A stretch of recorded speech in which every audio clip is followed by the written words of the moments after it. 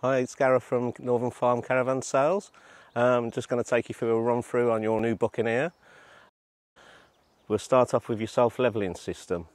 The most important thing about the EMP self-levelling system is when you look at the caravan, you can see that the front is way below the back of the van. This is essential to actually get the self-levelling system to kick in.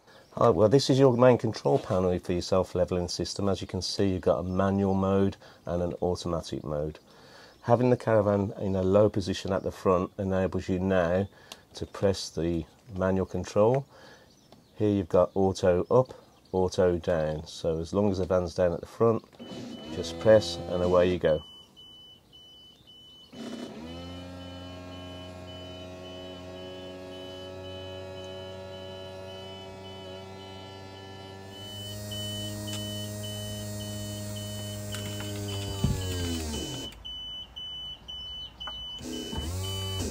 You can remove the handset from the fascia, okay, which now makes it a remote.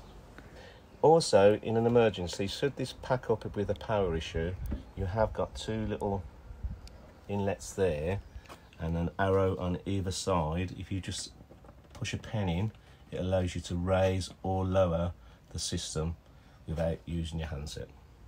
A big issue is when you come to fit your Alco wheel locks on a traditional van, you'd have to find a jack. With a self-levelling system, you just take it into manual. Your A-frame is at the front there, so you just need to bring your near side leg down. This will act like a jack and allow you to rotate the tyres till you can line your Alco wheel locks up, and away you go. When you're in the manual mode, you can bring all the legs down individually, be it the front, the back and the two jacks in the centres. The only way to get them to come back up though is go back into home page, go to automatic and then bring the legs back up auto.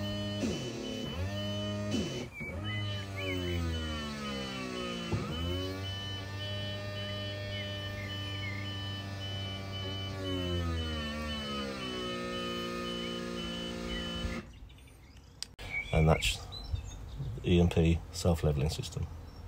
Okay, we're at the offside of your caravan now, and the first box that you come to is your water housing. The pump will be inside your sink when you receive your caravan. It's just a case of pushing it in, pushing the lid back down to hold the pump into position, and then lowering the pump into your water barrel. On the offside again, your main battery box and your 230 location for your external supply. When you're fitting in the external lead, it drops into this little cutout here. Make sure when you're pushing the lead in that it goes fully into the top, so there's no gap between the male and female. This is your toilet cassette. If you've had caravans in the past, you'll notice that on this van there is no flush tank above the cassette holder itself. It's purely because this system now is fed directly from your 40-litre barrel from the external supply. To remove your cassette, you just lift the orange handle and slide forward.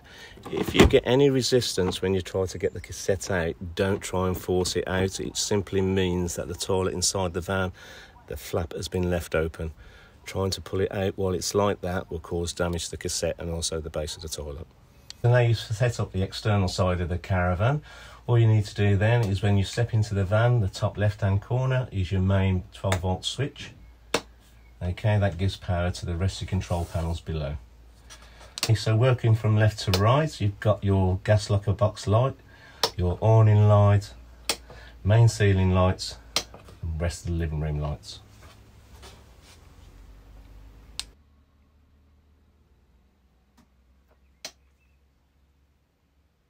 The next one along is your water system for the caravan.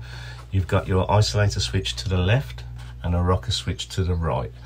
The Buccaneer has a freshwater onboard tank, so if you're caravanning during the winter, you can bring water onto that tank and stop it from freezing. You can also just bring the water directly from your water barrel to your taps.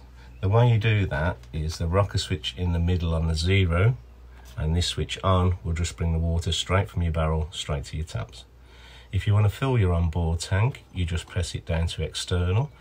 That will fill the tank with a 40-litre capacity, and on this panel here you've got your capacity there. When you want to use the onboard tank, then you still leave the isolator switch on, turn it to internal. Use no messing about with valves or changeover valves or anything like that. It's all done by solenoid, so it's just a simple 1, 2, 3 step. Hey, welcome to your Aldi heating system. It's a simple touchscreen mechanism. On the left you've got your on-off button, on the right you've got your main menu button.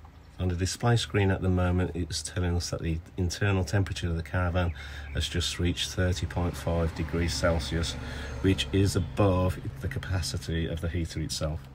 Unfortunately, with the caravan being 31 degrees Celsius, I can't turn the heating up enough to get the circulation pump to appear in this corner, which will just be a round symbol, and that identifies that the caravan system is actually sending heating around the van itself. Also on the screen in the top right hand corner you've got 230 emblem, just to let you know that you've got 230 coming into the caravan. Pressing the menu button will take you into the main menu itself. The top one is your central heating. This is your temperature gauge. This allows you to set the temperature to whatever you require. You're going up to a maximum of 30 and also down to 5, which is its lowest setting. The symbol just below with the shower head is not a hot water on-off switch. It is purely a boost button. You can see that the wedge is half filled. If you turn it on full, what that does then is shuts the circulation pump off for half an hour while it concentrates the heat all around the hot water tank.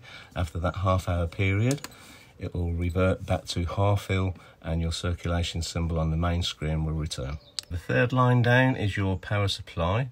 You've got 1, 2 or 3 kilowatts. So depending on the caravan site that you're on and the breakers that they have on their pitches will determine how much power you can actually use in the system itself. To the bottom left is the gas symbol. If you want to use the heating on the gas, you just press the gas symbol and it will turn green. The bottom right hand side of the screen is a cog. If you go into here, you go into all your settings.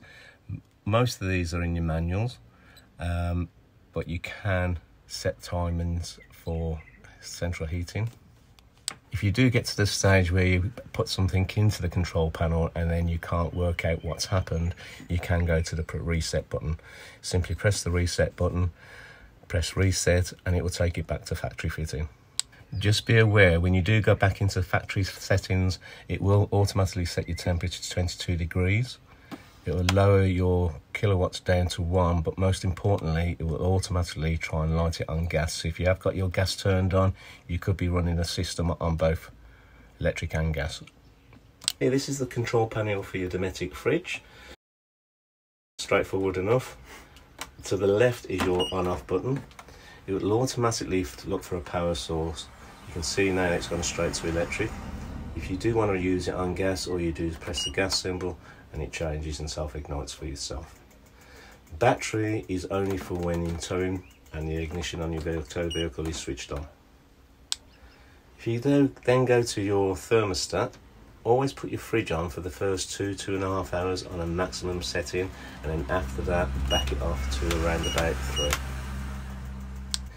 If you leave the door open or you have a power supply issue, be it gas has run out, the fridge will automatically give you an alarm and start flashing and bleeping. In the rear of the caravan, in the furthest wardrobe at the back, you'll come across your Aldi header tank. You don't really need to do anything about this one. Just keep your eye on the system. When the system is cold, the fluid should be at the minimum. And you can see as the heating's gone up, the fluid has increased in height. As you enter the caravan, the locker above you on the right hand side contains your solar panel, control panel, your TV booster, which is the little white one, and also your status aerial. You can raise and lower this by undoing the turnbuckle at the top, rotating it up and then rotating until you get the best picture, and then lock it back into position, and then away you go. It's just a case of tuning the TV in. To the left of it is your solar panel. You don't need to touch that in any way. That was a brief handover video of your brand new Buccaneer caravan from us here at Northern Farm Caravan Sales. We hope you found that informative and helpful. Should you require any further information, do be sure to give us a call on 01278 751 244. It's option 4 for parts and service, and one of our technical team will be more than happy to help. Alternatively, for frequently asked questions and troubleshooting issues, do be sure to consult your caravan manual. We hope you enjoy your purchase and thank you for your business.